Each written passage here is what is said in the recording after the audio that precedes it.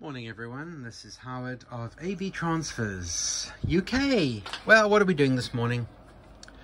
Well, today I've got a DAT cassette here for a customer, a client, and we're going to copy this now into digital format for computer. So we can play it traditionally from a DAT machine and pipe it into a computer, but that would generally be more steps than necessary. So in this video, I'm just going to show you how I use some of my computers that are specifically set up for DAT extraction. So we've got the DAT tape loaded into the DAT drive, which is specially modified firmware that allows it to read audio DAT as well as data DAT. Not that I do data DAT because it's kind of an unknown quantity for me, but this is an audio DAT. Let's see if it works. It's reading it. Let's see if it plays it. So it's playing it now. First of all, I'm just checking for errors. It's showing us program time, it's showing us run time, and it's showing us the error rate. And that's kind of what you want to keep healthy. And hopefully when there's some audio, we will see some movement on these channels. I don't see any yet, but there should be, because that's running and not complaining.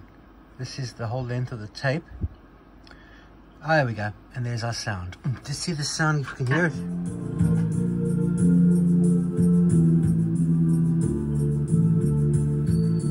And that's what it is.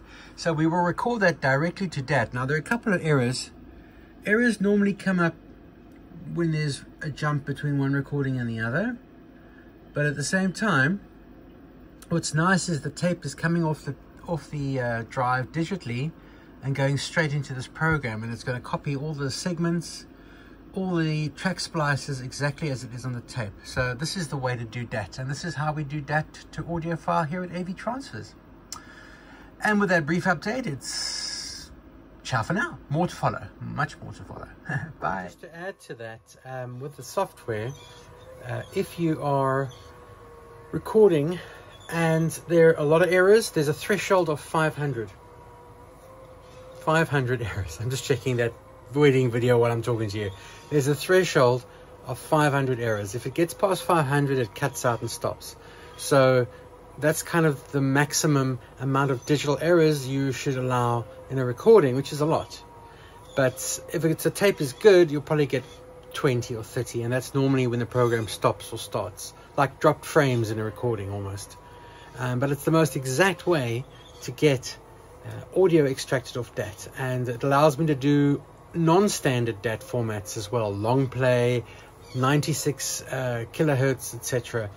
All within the hardware of the computer, and extract that to WAV rather than deal with the limitations of certain standard players. Obviously I have lots of regular portable and main 19-inch rack DAT machines, and they're in all different alignments because sometimes the tapes themselves are a bit out of whack.